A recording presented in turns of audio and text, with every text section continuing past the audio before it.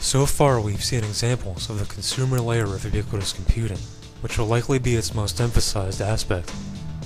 On top of this layer sits the incredible surveillance capability of this technology.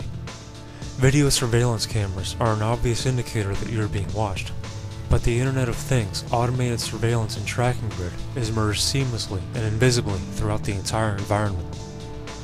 In the Internet of Things, every object, as well as people who are wearing RFID tagged clothes or are using wireless electronic devices, will be readable by a computer or wireless network. The object's or person's details, exact location, and other information can be obtained electronically by invisible sensors in sidewalks, roads, or doorways. This convergence of the digital and physical worlds opens a doorway to a whole new kind of surveillance that may give rise to what some call a synchronic society. Dr. Kingsley Dennis, a research associate for the Center for Mobilities Research at Lancaster University, describes a synchronic society in this way. The development of increasingly sentient, smart environments will go some way towards creating a more systemic relationship of interconnections and interdependencies between humans, objects, machines, and locality. Here, the emphasis is on an embedded sensory world that will influence and fundamentally alter social practices. Such a cyber-nomadic landscape has been defined by three primary forces of physical-digital fusion: the augmented self and digitally catalyzed masses. Ultimately, Dennis sees this technology creating a heavily surveilled population inside a global information gridlock that will be nearly impossible to escape. Increasingly, relationships between humans, devices, environments are being merged or steered towards a new construction of social life, one that embeds the individual as a digitally rendered identity within a global information gridlock. If such an irreversible shift is made towards digitally rendered societies, this would arguably lock in a form of monitored, controlled society. With such predictions of an increasingly censored and enmeshed global system, it is difficult to see how living off the net will be a choice in the near future. Can a microscopic tag be implanted in a person's body to track his every movement? There's actual discussion about that. You will rule on that, mark my words, before your tenure is over. Can brain scans be used to determine whether a person is inclined toward criminality or violent behavior? You will rule on that. Major computer companies and corporations have foreseen the rising trend of ubiquitous computing for many years. Intel's president, Paul Artellini, announced recently that the next 4 decades would be about ubiquitous computing encompassing every aspect of daily life.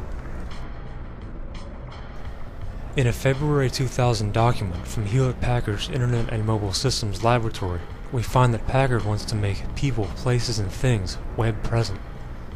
The document details the infrastructure of the Internet of Things.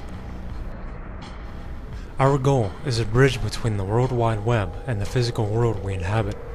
It also includes the ability to provide people, places, and things, electronic or otherwise, with a web resource that is used to store information about them, and which is automatically correlated with their physical presence.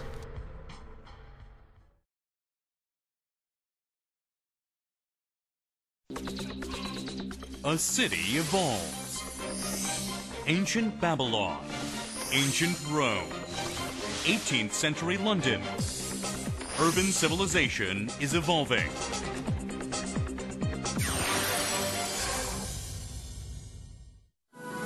The city of the future that combines high-tech IT infrastructure and information services in the city space. Hwaseong Dongtan U City, a place where lifestyle of the future becomes a reality. At Hwaseong Dongtan U City, your dreams become a reality.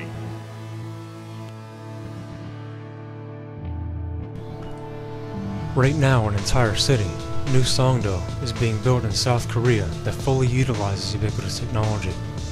Ubiquitous computing proponents in the United States admit that while a large portion of the technology is being developed in the United States, it is being tested in South Korea where there are less traditional, ethical, and social blockades to prevent its acceptance and use. The New York Times quotes a consultant for the U-City's construction. Much of this technology was developed in U.S. research labs, but there are fewer social and regulatory obstacles to implementing them in Korea.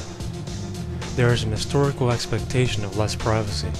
Korea is willing to put off the hard questions to take the early lead and set standards.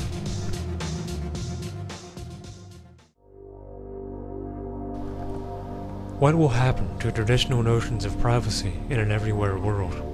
Will it be utopia or a nightmarish panopticon? Could individuals and dissidents be electronically blacklisted and denied access to cashless payment systems and transit systems as if they were a banned webpage in the Internet of Things?